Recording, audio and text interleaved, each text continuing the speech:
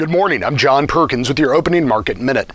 Soybeans, corn, and wheat are all lower in the early going on Thursday, pressured by expectations for more moderate weather patterns in many key growing areas.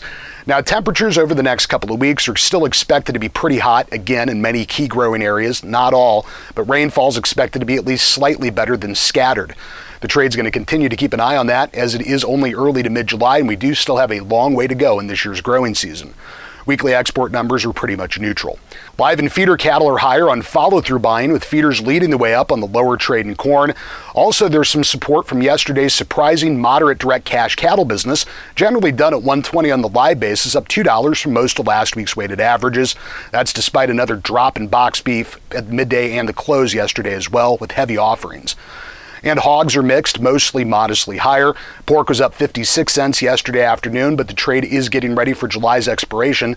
There's also some uncertainty about packer demand here towards the tail end of the week. I'm John Perkins with your opening market minute.